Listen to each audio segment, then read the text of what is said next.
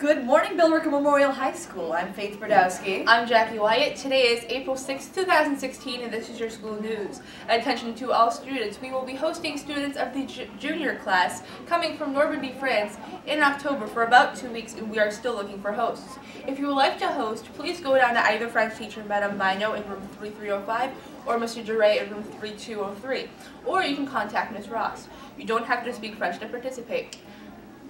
Okay, also, the Sound of Music will be opening tomorrow, which is April 7th, 2016. It will be going on for Thursday, Friday, Saturday, and Sunday. The Thursday, Friday, and Saturday shows are at 7:30, and then the Sunday will be a matinee at 2 o'clock. Please come, and yeah. Also, tickets can be purchased online or at the door.